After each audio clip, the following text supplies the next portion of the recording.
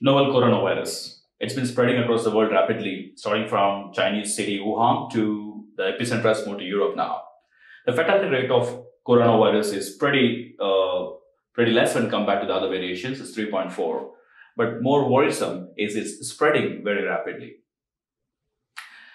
Within 45 days of outbreak, it approximately reached about 100,000 people. And it's currently, as of today, it's about 156,000 people has been affected by this coronavirus. This quick graph shows that in comparison to SARS, Ebola, MERS, and swine flu, coronavirus at the day 39, 40, 42, it's exponentially higher. The way it's spreading is much higher than any of the other variants. So it is also called in different names. Coronavirus or novel corona is called as 2019 nCoV, SARS-CoV-2, COVID-19 Wuhan virus because it's from the city of Wuhan. Originated from 31st of December 2019 from Wuhan city, reported. And as of now, it has about 152 countries been infected by Wuhan virus or coronavirus. The total case as of today is 156,738, and number of people who could not make it 5,800, and recovered, which is the good news, 75,000. So it basically says that the fatality rate is around 3.5. So it's much better than, it's not that deadly as the other viruses we have seen. These are the active cases and those are the closed ones. And overall, you can see that the closed ones, 93% people have recovered, right? And the people who could not recover are mostly are older ages or have already existing asthma or heart diseases or other complications who could not make it. It's not the first time you're looking at this kind of pandemic. In 1980, Spanish flu was much more deadlier. It actually affected 500 million people, which is at that time is about 1/3 of the world population. And India, about 15 million people were actually could not make it, which is about 1.5 crore. Globally, the death toll was 50 million to 100 million people. It's about it's very high. It's very, very high. Another interesting pattern is Spanish flu affected the people who are between 20 to 40, because that's considered to be healthy age. So it's not actually for the affected the older and younger. It actually affected 20 to 40 age group. So that's a very unique feature of this pandemic. A quick comparison chart of other respiratory viral infections and compared to the coronavirus. A common flu has an incubation period of 1 to 4 days, which means we get a common flu, 1 or 2 days, you actually show the symptoms, all right? And the fatality rate is 0.05%. It's very low, which means about 99.95% you survive. Okay. When it comes to the Middle East respiratory syndrome, MERS-Cov, its fatality rate is pretty high. It's 34.5. So every third of a person was infected, could not make it, right? But the incubation period is 6 days, which means within 6 days you see symptoms. And the SARS, the fatality rate is about 9.6 to 11%, 2 to 7 days. And what's special about COVID, what we are facing right now, it has a much higher incubation period. It has 4 to 14 days of incubation period, which means a person affected won't show any symptoms and they just go away and interact with others, looking healthy. So he is still carrying the virus. It's easy to get transmitted. And this is one of the biggest concerns of coronavirus because the incubation period is pretty high. So you don't see any symptoms from 4 to 14 days, let's say approximately 10 days roughly. So in these 10 days, you could easily, even you don't know. So there's a very high chance that others can actually get that. This translates into higher communal attack or spread. So 30 to 40% communal spread for coronavirus, which is the reason it is becoming a pandemic and exponentially increasing the people who are getting affected. Coming to India, these are the numbers of India, new cases day-wise, well, there are cases reported on February as well and January, but in Kerala, so those cases were quarantined and it becomes zero for quite some time. Actually, from March 2nd, the spread actually started happening. So March 2nd, before March 2nd, we only have 3 cases which were actually released. And March 2nd, we started with 3 and 3 and 22. There's a sudden increase. Most of the people are coming from outside the country. And then it 1, 1, 3, 6. If you look at the cumulative factor, total cases, so we are right now around 100. So as of today, from yesterday's report, we are around 100. And the growth factor is around 1.16, 1.2 roughly on an average. Growth factor is today's case, total number of cases divided by yesterday's total number of cases. Basically shows you how fast it is spreading.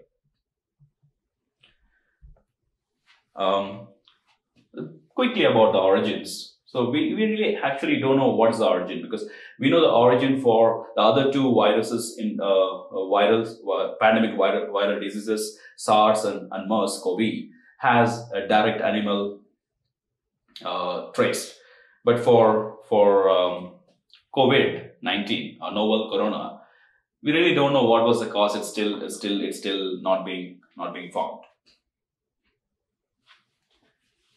Transmission is as of now, as we know, is happening. It's established between human to human. So there is no animal to human being traced. Human to human transmission is established, and it is through, if you are very near to an infected person, by coughing or by sneezing, the droplets of the fluids from your nose and mouth contains the coronavirus, directly affects the person opposite to them.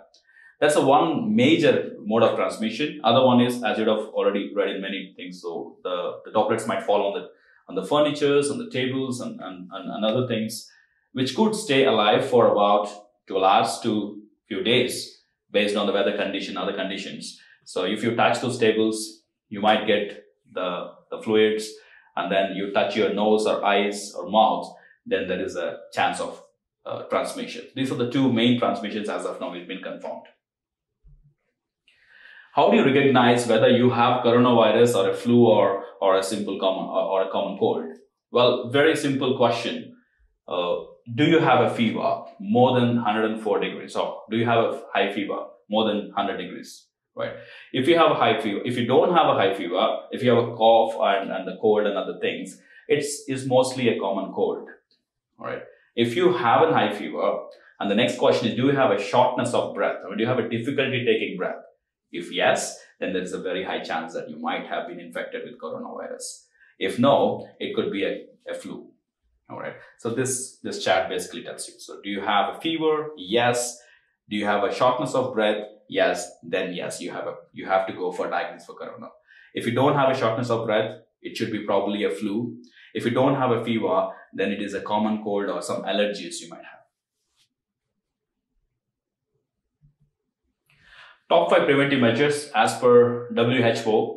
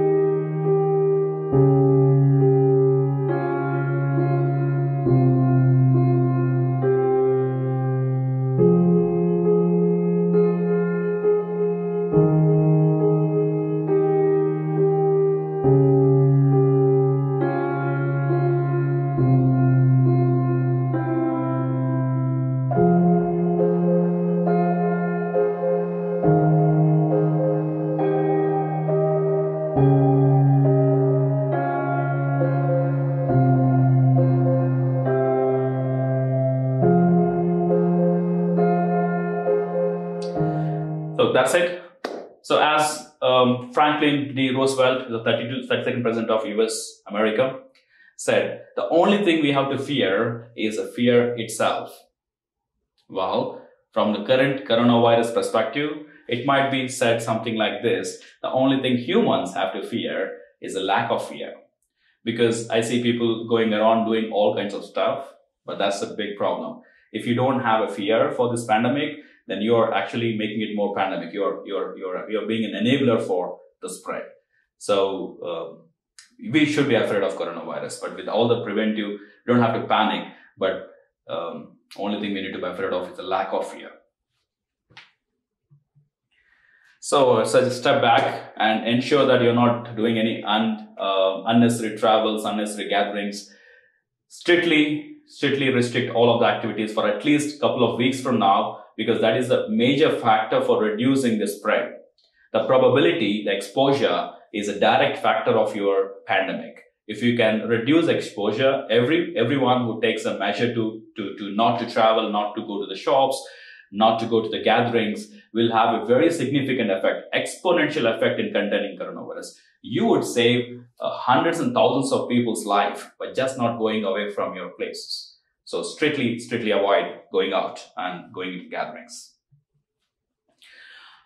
Also, strictly avoid forwarding messages which are not verified, and now it's also illegal. It's a punishable offense to forward something which you're not verifying it. There are lots of hoax and myths and rumors being around in WhatsApp and other social media channels. If you don't find authenticated links or a proper source, please do not forward. Okay. And I would say World Health Organization has all the information you need. Just go check it out, who.int. That contains all of the information. So you don't need anything else. All right. So that's it. So altogether, if we follow the preventive measures and help each other, we'll definitely fight this coronavirus. Thank you.